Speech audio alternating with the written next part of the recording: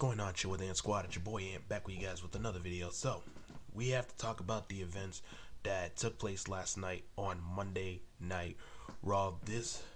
The Raw after Survivor Series was absolutely top notch. This show was absolutely a really good show. Having Randy Orton come back after like a whole year and a half since he's been out. Really loved it because they were doing a little tease of how Randy was about to hit the RKO on Rhea, but that didn't happen. But they're probably saving it for later. Then Randy Orton has his match with Dominic Mysterio, which Randy Orton gives the RKO to Dominic Mysterio to win his match. Seth coming out, giving his comments about the return of CM Punk, which we're about to get in a minute. Then Drew McIntyre comes out with trying to get another rematch for the world title, but then Seth realizes that Seth is going to he already gave his has a championship match, but it's not against Drew, it's against Jay. And that's when Drew felt some type of way about it, and he attacks him, which leaves a blood mark on top of his forehead. Then Jay comes out, attacks him, makes him bleed, and then Jay looks at the championship and looks at Seth and lets him know that this match, don't get me wrong, I'm really looking forward to, because this match is really going to be insane. Really looking forward to that match next week.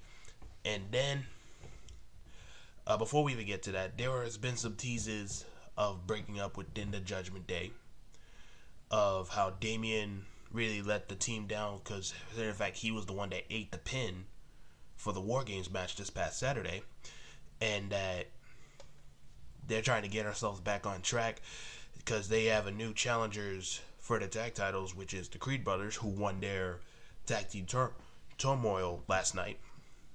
And I think that's where they're teasing it a little bit, because considering the fact that Damian did make it clear that he was the leader, but it was Rhea the one that made Damian the leader for War Games. But I'm really looking forward to that, because they're planting the seeds right then and there. So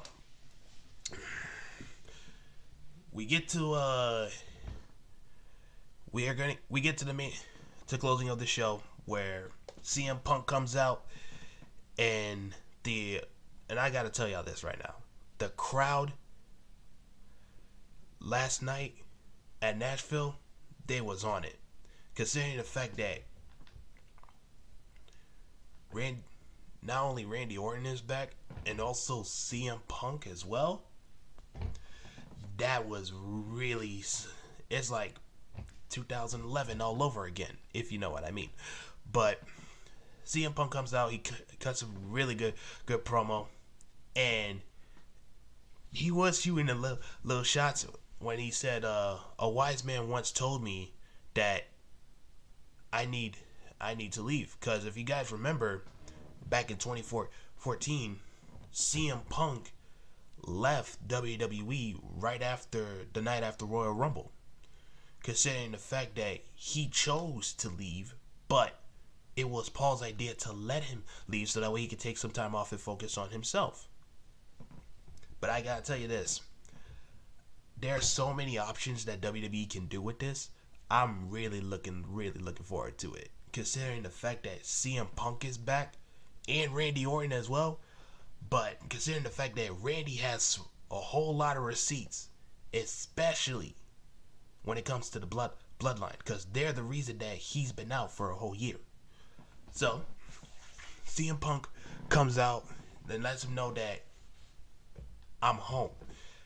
For him saying that was really good, and the fact that he didn't bring he didn't have to mention no other company like that was in the past, considering the fact that they were happy of he was back, and people are excited to see him back, but some people are not. Because if y'all saw when Survivor Series went off the air, Seth Rollins, he was pissed, because you already know when it comes to Seth and CM Punk, they have really legit beef with each other.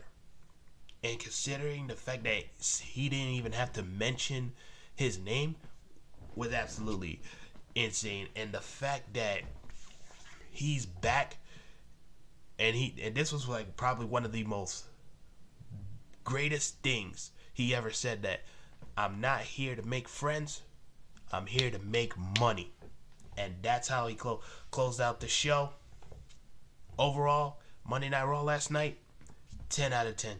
10 show. This show was really good because seeing Randy Orton come back and have his first match back for where he's been out for a whole year. CM Punk cutting a huge promo, shooting some shots at Seth, and this is really good considering the fact that we've just passed Survivor Series, and the next PLE is the Royal Rumble, which is next year. And WWE has a whole lot of options to like how they're going to book this. Because not only is Randy Orton back, but CM Punk is back. There's so many other storylines that WWE can do. And what I'm really looking forward to is how is Roman going to react knowing that not only CM Punk is back, but Randy is back as well. And I'm really looking forward to the feud between CM Punk and Roman, and most likely Randy versus Roman as well. But let's keep it a buck. The only reason that you're the top guy, Roman, is because I left. But I don't want to get too excited y'all, because this, oh my God, there's so many options to do. Because now that we don't have no PLE event for next month for December, and they have a whole lot of time to like figure this out.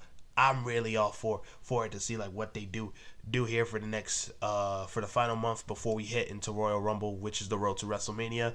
I'm really all for it. Especially, I know they're probably going to do a build-up between CM Punk and Seth for next year's WrestleMania, but I'm really looking forward to it, that what they do here and all. But so comment down below, what do you guys take of what got you excited last night on Monday Night Raw. I appreciate the time.